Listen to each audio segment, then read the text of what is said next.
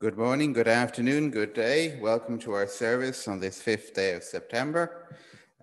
Service of the Word. You're more than welcome whether you're joining us online, on the telephone, or here in the building. There's not too many announcements because we're still under the similar restrictions, but with that in mind, you may have heard of the announcements in the government in relation to 50%. Now, I still need to seek further clarification, but I've sought some clarification from the Archdeacon. And it seems that it's, with all the present restrictions as they stand at the moment, 2 meters distancing and so forth. So the upshot of that is essentially it doesn't really make very much difference. It means that we'll be operating essentially as we are at the moment. And unfortunately, for the time being, Mean Glass will not be able to open because of its small size and the distancing and the isolation area required. So just to let you know that I am keeping abreast of things as they develop, but essentially it means there's very little change for us at the moment.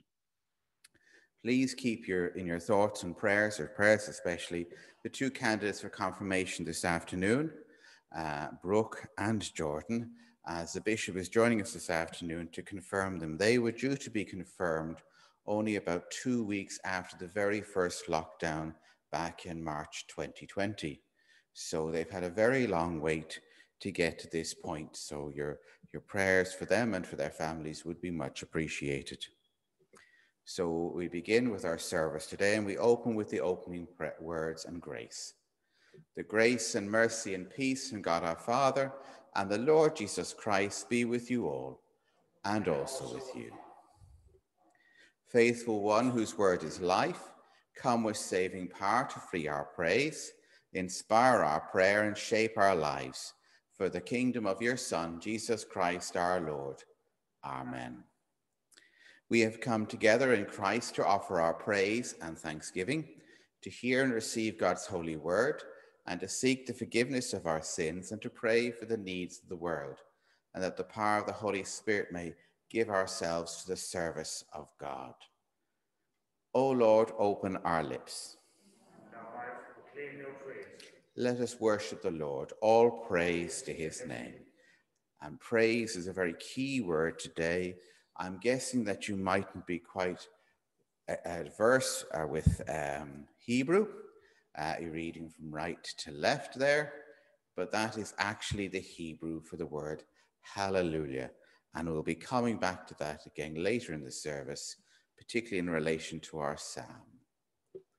But as we do each Sunday by Sunday, we always put ourselves right with God, recognizing that we're often wandered off in our own way and not gone in the ways of God. So if we say we have no sin, we deceive ourselves and the truth is not in us. If we confess our sins, God is faithful and just and will forgive us our sins and cleanse us from all unrighteousness. And that's from John's book of John. So we pause for reflection and prayer and silence, and then we say this confession together.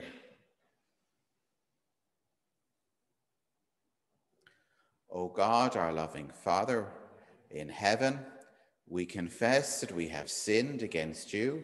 We have broken your commandments, and we've often been selfish, and we have not loved you as we should. For these and all our sins, forgive us, we pray, through our Lord and Savior, Jesus Christ. Amen. May the Father of all mercies cleanse you from your sins and restore you in his image, to the praise and glory of his name, through Jesus Christ our Lord. Amen. And now we come to the psalm, the response, beginning and the end. You open wide your hand, O Lord, and satisfy our needs. Alleluia. Praise to the Lord, O my soul. I will praise the Lord as long as I live. I will sing praises to my God while I have my being. Put not your trust in rulers, nor in any child of earth, for there is no help from them. When their breath, their last, they return to their earth, and in that day their thoughts perish. Happy are they who have the God of Jacob for their help, whose hope is in the Lord their God, who made heaven and earth, the seas and all that is in them, who keeps his promise forever. who gives justice to those who are oppressed and food to those who hunger. The Lord sets the prisoners free. The Lord opens the eyes of the blind, and the Lord lifts up those who are bowed down. The Lord loves the righteous. The Lord cares for the stranger. He sustains the orphan and widow, but frustrates the way of the wicked. The Lord shall reign forever, your God, O Zion, throughout all generations. Alleluia. You open wide your hand, O Lord, and satisfy our needs. We come to our hymns. Can you please stand for those in the building?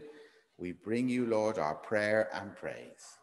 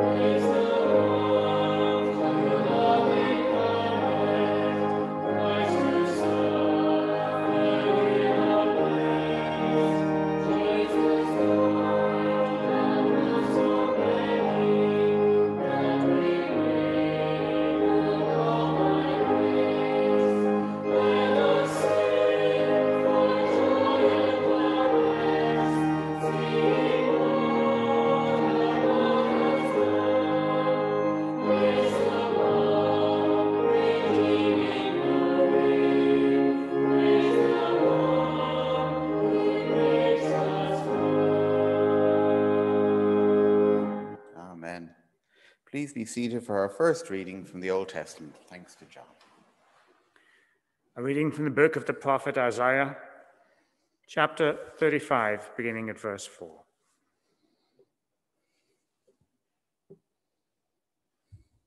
Say to those who are of a fearful heart, be strong, do not fear.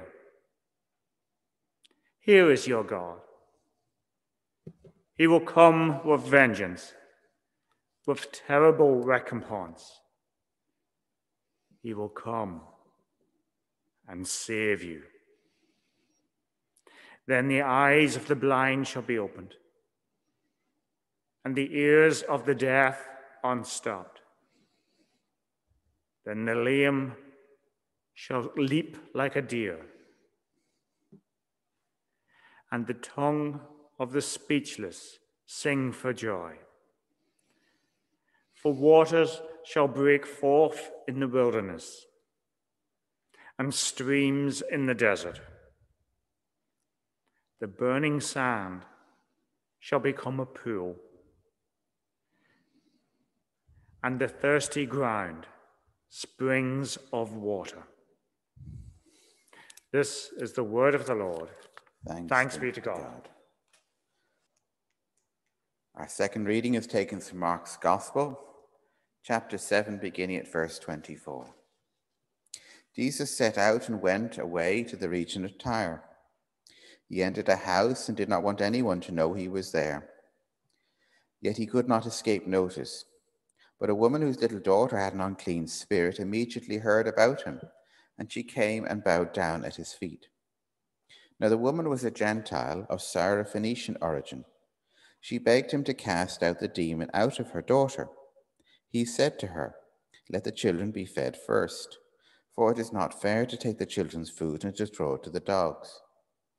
But she answered him, "Sir, even the dogs under the table eat the children's crumbs." Then he said to her, "For saying that, you may go. The demon has left your daughter." So she went home and found the child lying on the bed and the demon gone. Then he returned from the region of Tyre and went by way of Sidon towards the Sea of Galilee, in the region of the Decapolis. They brought to him a deaf man who had impediment in his speech, and they begged him to lay his hand on him. He took him aside in private away from the crowd, and put his fingers into his ears, and he spat and touched his tongue. Then he looked up to heaven. He sighed and said to him, "Ephphatha," that means be opened. And immediately his ears were opened, his tongue was released, and he spoke plainly. Then Jesus ordered them to tell no one, but the more he ordered them, the more zealously they proclaimed it. They were astonished beyond measure, saying, "He's done everything well. He makes the deaf to hear and the mute to speak." This is the word, the gospel of the Lord. Praise to you, Lord Jesus Christ. Amen. As we come to our sermon, our word of God today, first the collect for this Sunday. Almighty God, whose Son has opened for us a new and living way into your presence, give us a pure and steadfast wills to worship you in spirit and in truth. Through Jesus Christ, your Son, our Lord, who is alive and reigns with you in the unity of the Holy Spirit, one God, now and forever. Amen.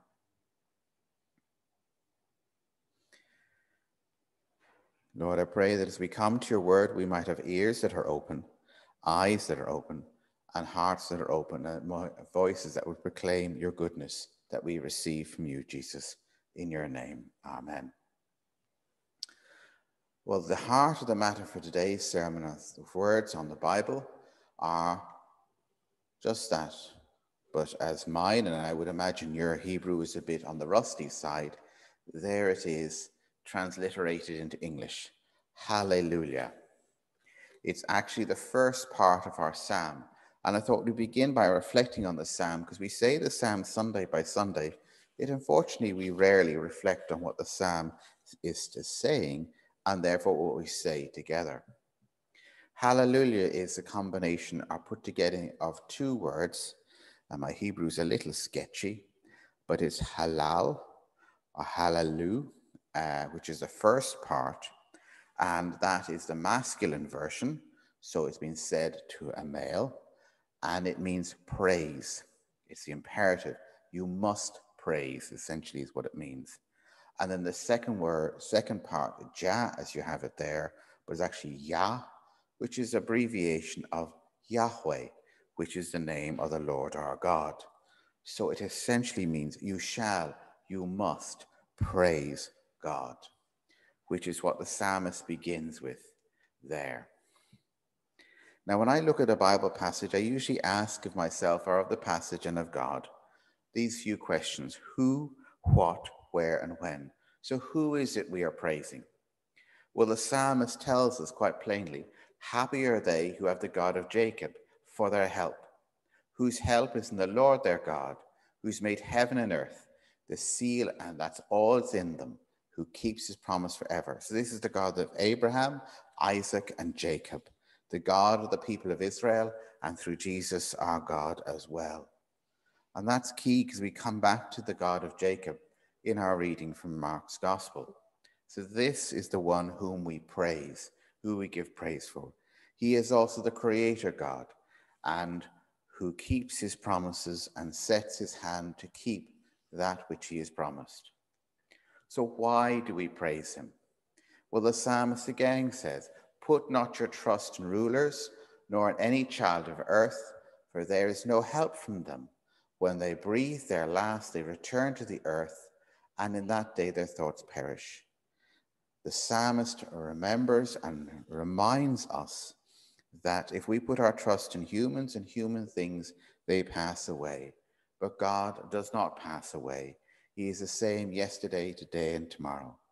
All human things, unfortunately, if you remember from the committal prayer, dust to dust and ashes to ashes. So that is why we praise a steadfast, depending, and forever God. Well, what is it we are praising? What is it we're giving praise for? Well, the psalmist recounts the very nature of God and says, who gives justice to those who are oppressed and food to those who hunger. The Lord sets the prisoners free. The Lord opens the eyes of the blind, and the Lord lifts up those who are bowed down. And this echoes, of course, our reading from Isaiah. Both Isaiah and the writer of the psalm have come to know the very nature of God, who reaches out and ministers to the least, the last, and the lost. And we see two examples of this with the Syrophoenician woman and with the man who was deaf and dumb. God reaches out to those most in need, and as his people, we're called to reflect his will and ways, and we are to do likewise. That is what we are praising. But where is this praise to be seen and to be had? Well, the Lord loves the righteous, the Lord cares for the stranger, he sustains the orphan and the widow, but frustrates the way of the wicked. The Lord shall reign forever, your God, O Zion, throughout all generations. Well, God is praised mostly among those who follow his ways, the righteous.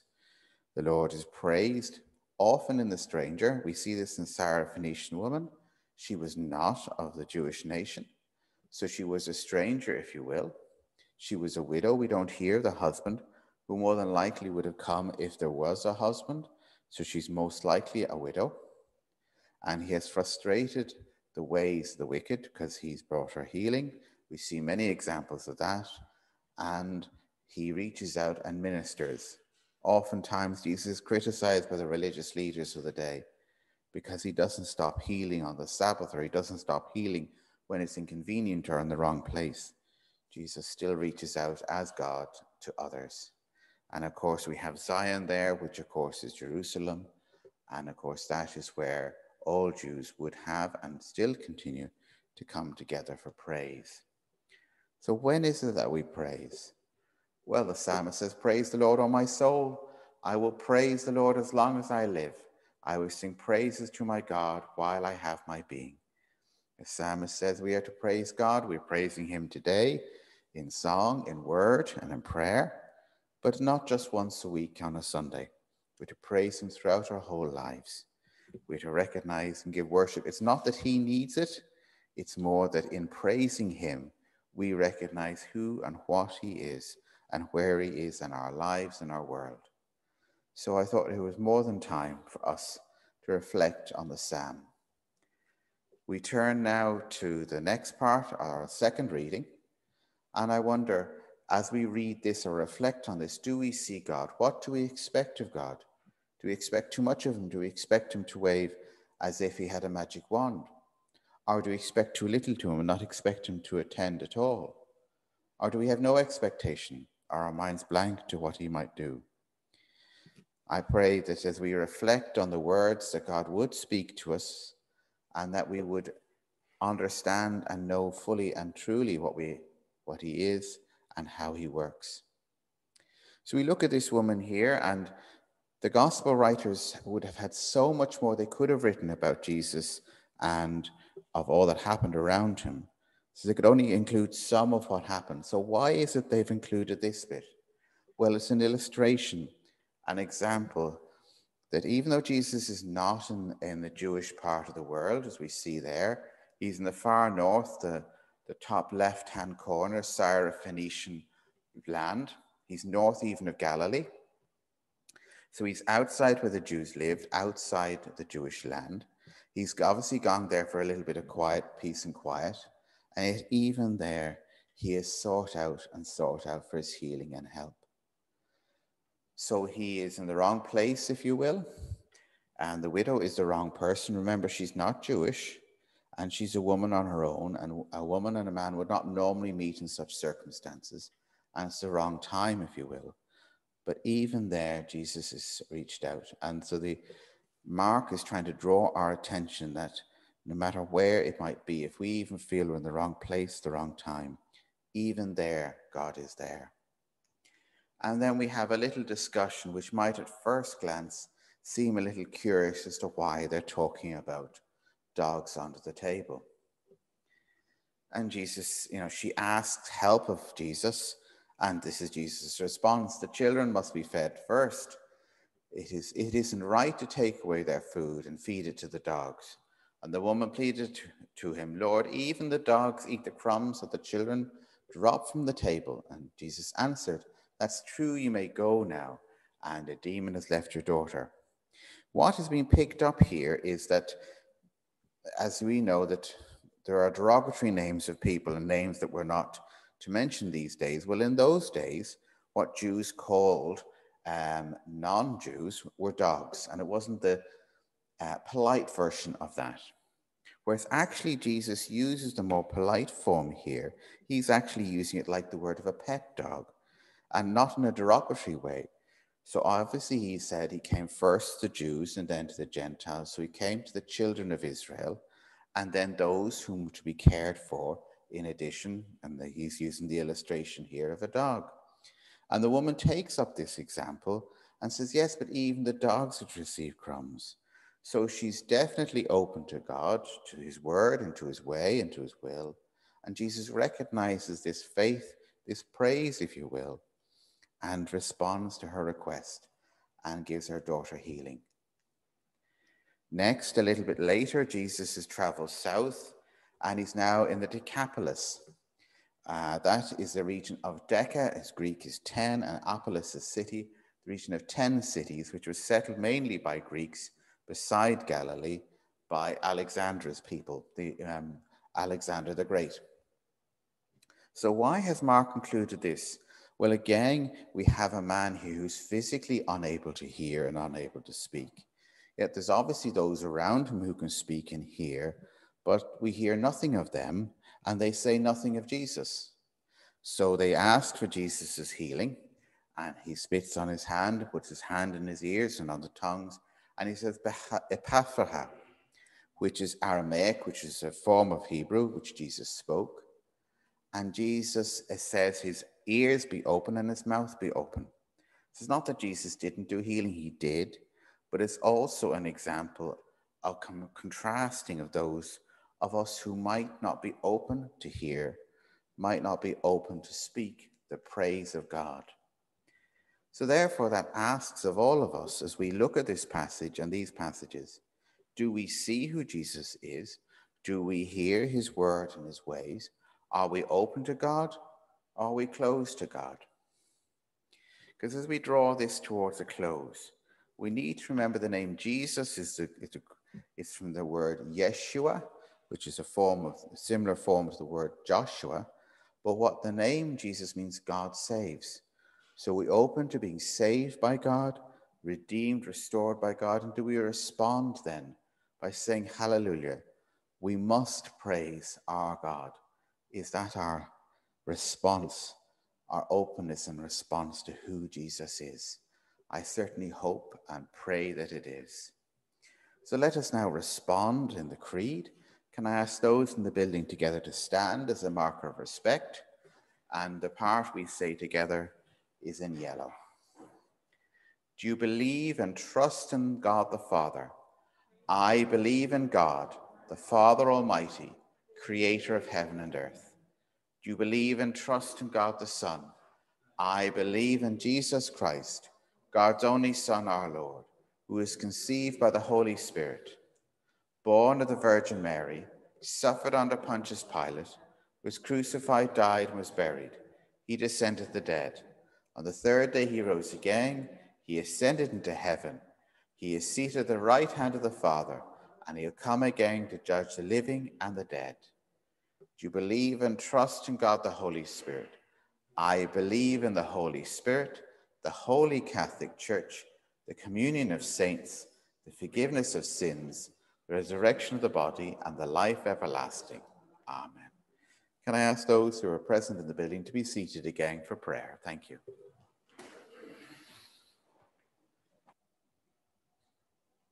Heavenly Father,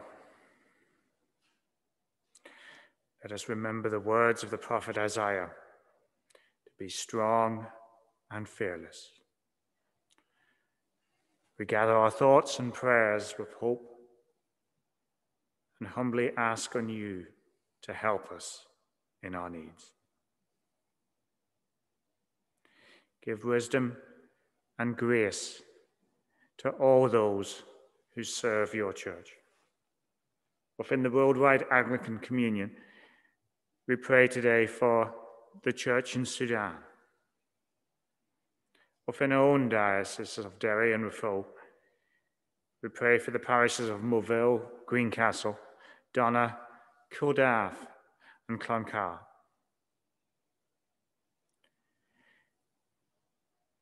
We ask for your blessing upon the minister who will be joining them shortly there, Reverend Alan McCracken, who will be taking up as a rector of those parishes. Bless Andrew, our bishop, and bless our own rector, Reverend Adam. For all those who hold office in your church, bless their service. And by the example of their faith, let it be reflected across their communities and increase your kingdom. Lord, in your mercy, hear our prayer. Creator God, we pray for our governments both here in the Republic of Ireland and in Northern Ireland. We pray for leaders across the world as they strive to bring peace, to bring reconciliation, especially in those countries of this world where violence and war are ever present. We continue to pray for the Holy Land, the lands of the Middle East, for Afghanistan. We pray also for those countries where they have been afflicted by disasters, flooding, drought, earthquakes. And for those countries where the pandemic is still rife, where vaccinations have not gone perhaps as smoothly as desired. Lord, in your mercy, hear our prayer. Lord, we worship you as one who has given us life. We ask that you will help us to live it to the full, that we may be friends and neighbors that we really want to be. Help us to spread the warmth of your love to everyone we meet. Lord, in your mercy, hear our prayer.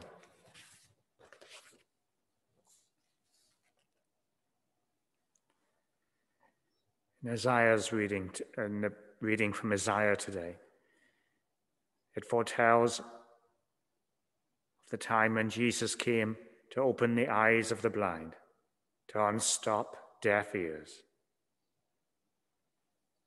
to make the lame walk again. We pray especially for those who are afflicted by blindness, deafness, for those who may have been struck dumb by such disease as strokes.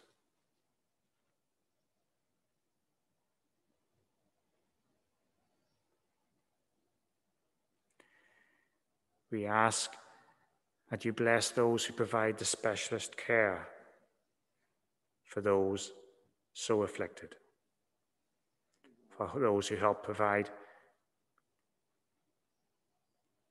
dogs for the blind, for those who provide technology and assistance to help those communicate.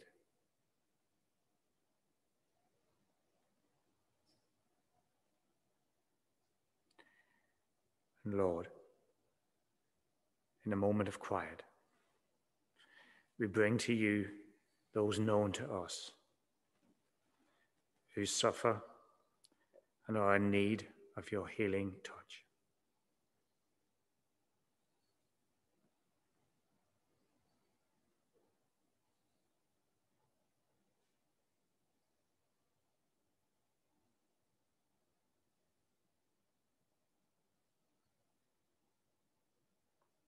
Lord, in your mercy, hear our prayer.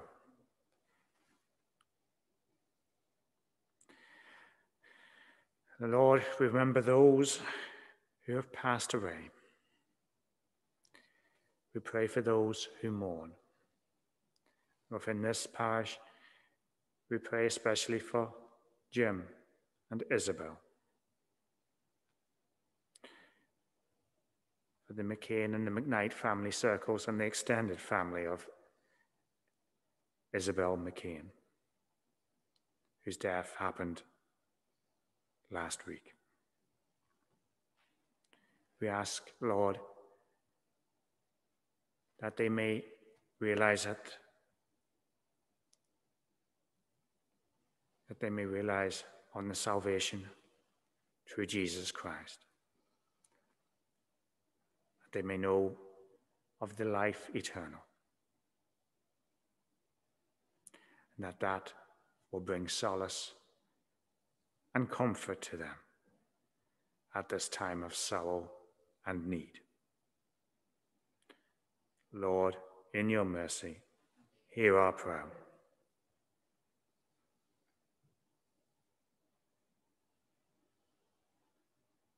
Faithful God, we thank you that your wisdom not only enlightens us, but transforms us, guides us in our daily walk through life with you. Help us to always accompany our words of faith with deeds of action. Merciful Father, accept these our prayers for the sake of your Son, our Savior, Jesus Christ. Amen. And we draw all our prayers together in the prayer that Jesus himself taught us, the Lord's Prayer. Our Father in heaven, hallowed be your name. Your kingdom come, your will be done on earth as in heaven. Give us today our daily bread. Forgive us our sins as we forgive those who sin against us. Lead us not to temptation, but deliver us from evil. For the kingdom, the power, and the glory are yours, now and forever. Amen. For those here in the building, can you please stand, and we come to our final hymn today. Great is the Lord and most worthy of praise.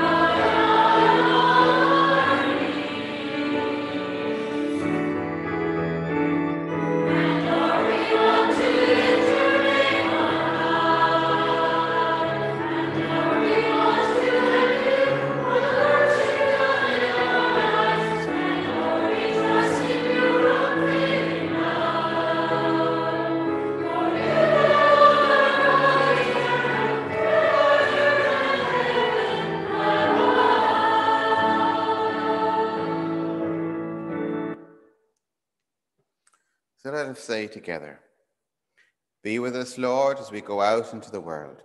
May the lips that have sung your praise always speak the truth. May the ears which have heard your word listen only to what is good. And may our lives as well as our worship be always pleasing in your sight. For the glory of Jesus Christ, our Lord. Amen. And the Almighty and merciful God, the Father, the Son, and the Holy Spirit, bless us and keep us. Amen. Go in peace to love and serve the Lord. In the name of Christ.